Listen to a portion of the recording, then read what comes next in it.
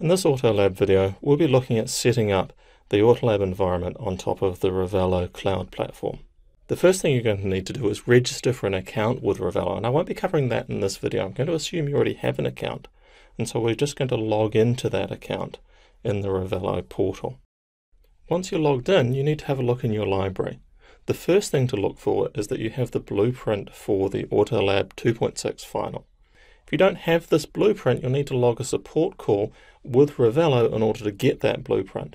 Also get them to increase the maximum RAM on your virtual machines, because the Virtual Center virtual machine will require 8 GB of RAM, which is more than the 7 that is the default maximum if you're on the trial. Once you have the AutoLab blueprint, you're going to need to upload the ISOs for Windows Server 2008 R2, vCenter installer, and the ESXi installer. And you need to go into your disk images part of your library, and you'll find that those ISOs aren't there initially, so you need to use the import disk image option. This will try and connect to the import tool, which is a service that runs on your machine. You're going to need to download the correct installer for it and run that installer. When the installer runs, it'll install a service on your machine if it's Windows, or a command line tool if it's a Mac. And that service runs all the time on your Windows machine. You may want to disable that service or set it to manual start. But we need that service in order to do the uploads. Once the service is installed, you can log into the import tool using the same credentials that you use to log into your Ravello account. And from here, you can click the green upload button and choose to upload just some ISOs. We don't need to upload whole virtual machines, although of course you may want to do that later. For AutoLab, I need you to upload the ISOs for vCenter installer, as well as for ESXi and Windows Server. You can parallelize the upload, so you can upload multiple ISOs at once, and you'll need to select one at a time. Unfortunately, you can't multi-select in this upload window. You have to go through and select each one at a time. Now, because we're uploading somewhere around 8 GB of data, it's going to take a while. In my lab environment, this can take anything up to 3 hours to upload. It's very dependent on the reliability of your internet connection. So I've usually uploaded this from my lab, which sits at an ISP. It's in a colo there. It will take some time. You just leave it alone, let it upload, and as long as your internet connection is nice and stable, it'll all upload.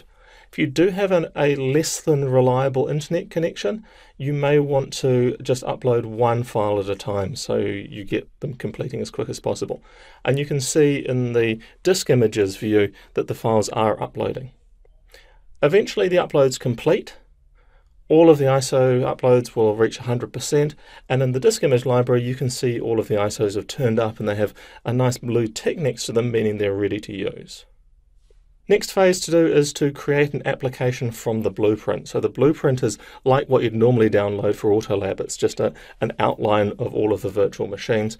Creating an application will actually deploy those virtual machines up somewhere. Give the application a name and a useful description. You may find you end up with lots of different applications based on the same thing, so descriptions are really useful for this. At this stage, we just have a definition of the virtual machines. They haven't yet been deployed into a cloud, but we need to make some changes. We need in particular to add those ISOs to virtual machines. Now, because the build share on the NAS VM is unavailable from the internet, I couldn't deploy that securely and make it available over the internet. You need to attach the ESXi and vCenter installers to the NAS virtual machine. So just those two ISOs. It doesn't particularly matter which CD drive you connect them to, but make sure you do connect them. Once you've chosen the ISOs, you need to click the Save button and wait until the data is saved before you make any other changes. Really important that you see that data is saved message before you start making other changes. Otherwise, one set of changes can override another.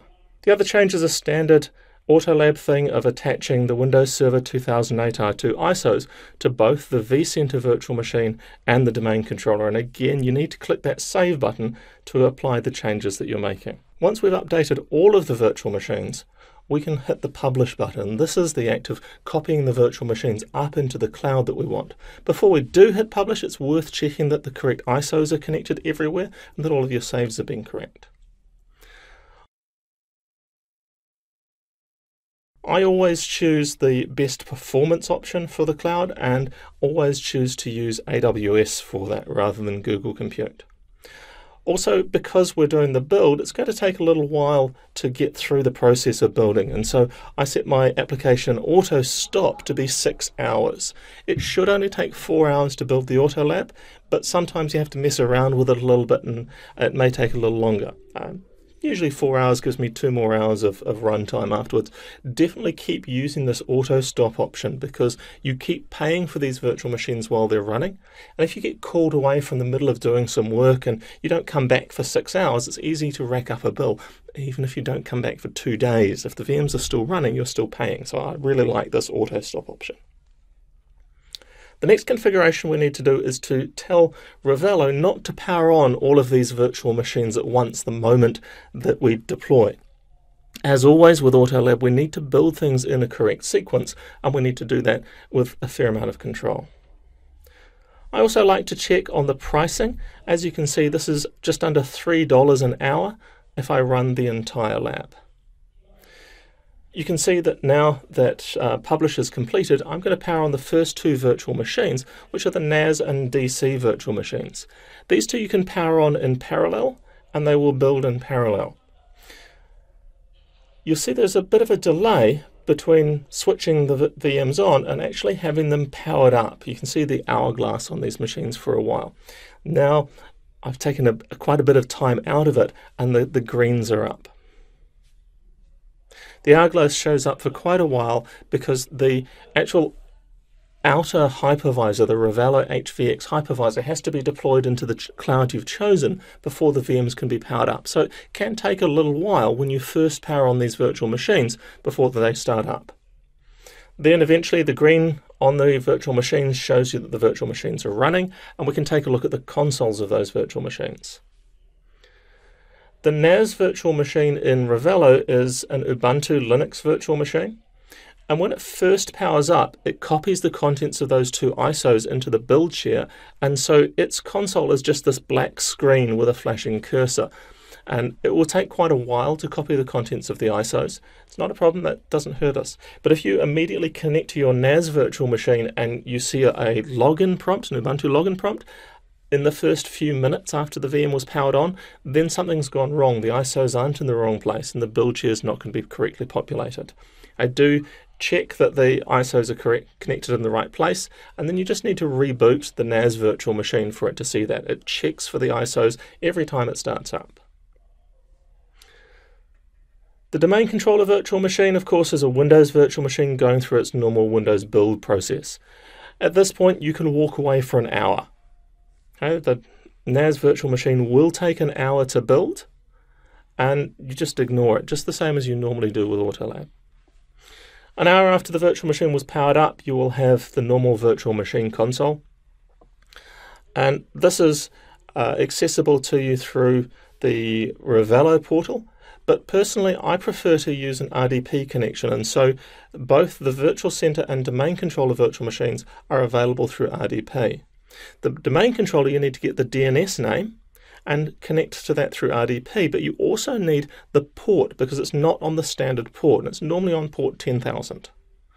Connect to the domain controller on port 10,000 using RDP, log in as the administrator account, and at this stage the password is the VMware, capital VM, 1 ! Password, which is the default password.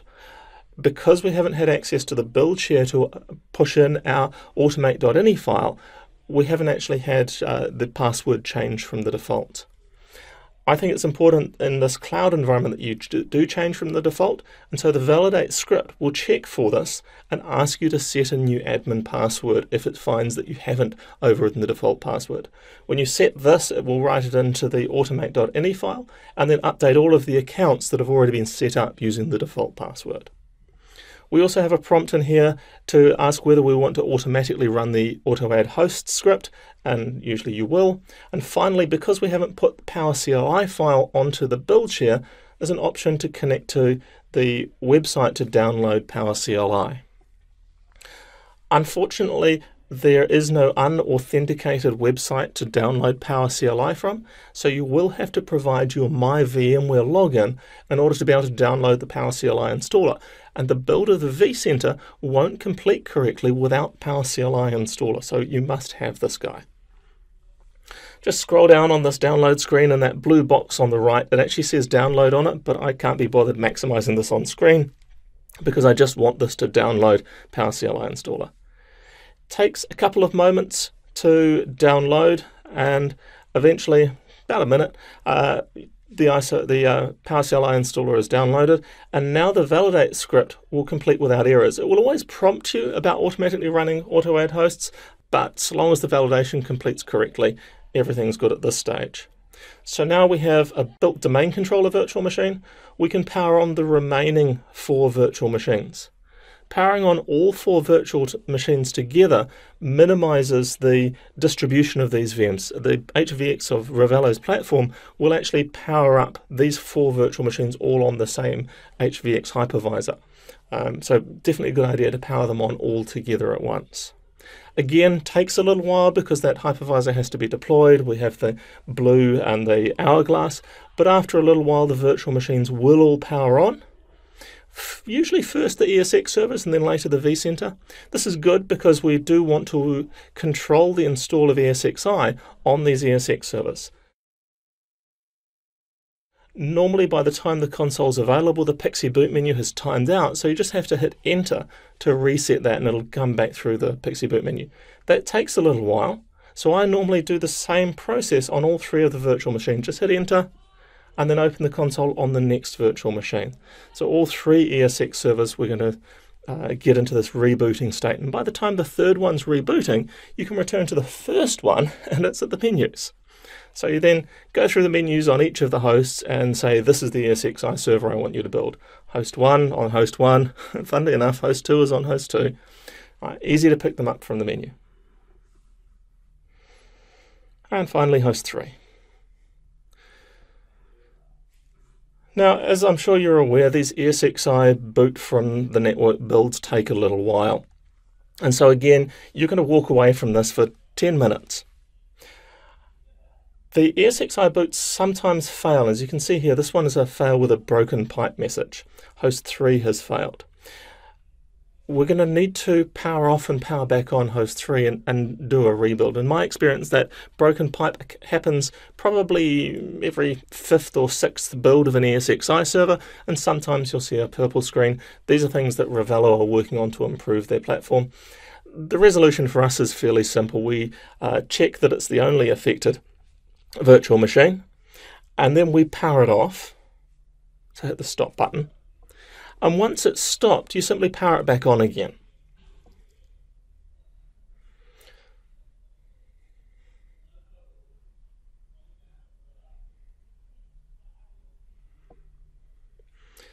Once it comes to the green running screen, you can open up the console, and again it'll go through the same Pixie menu and you can choose which ESXi server you want to build.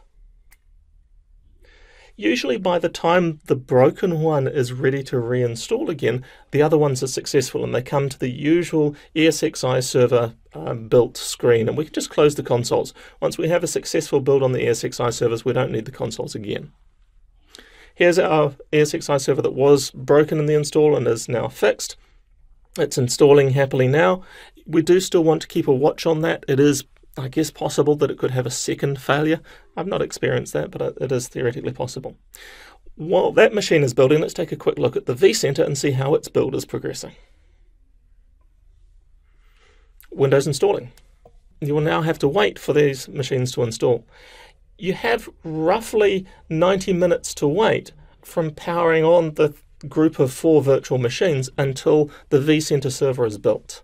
And so we had an hour's wait for the domain controller to build, hour and a half for vCenter. During that hour and a half, our second ESXi server, our second build of our ESXi server will have completed. Once the vCenter server build is complete, we can use the console again, but again, because we've published it through RDP, I much prefer to use RDP to connect to the console of my vCenter. For vCenter, we just need to connect to the console on the standard RDP port. There's no need to use a different port.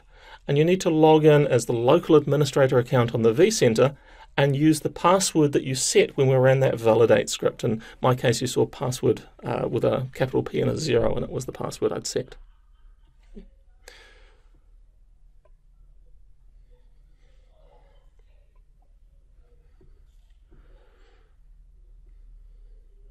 Once we're connected to the vCenter server through RDP, we use the AutoLab script menu to run the validate script, and everything looks nice and clean and happy. Now, this is absolutely a standard AutoLab build at this point. We have those 3 ESXi servers, we have NFS and iSCSI shared data stores. All of the things that you get when you build AutoLab on your own equipment, you get when you build AutoLab on top of Ravello. So it's all there. The one thing that is slightly different is that I haven't yet got the disk configuration for running vSAN. So we can't run, with the AutoLab 2.6 build, we can't run vSAN on top of AutoLab on top of Ravello. You need to use the NAS virtual machine for all of your storage. But here we have it, 3 ESXi servers, standard configuration, lots of data stores, and being AutoLab 2.6, I've increased the size of the data stores. So there's enough space to store some additional virtual machines. Of course, at some point we're finished for the day, and this is a really important thing, far more important on Ravello than it is on your home platform. You need to shut down your AutoLab when you're finished with it.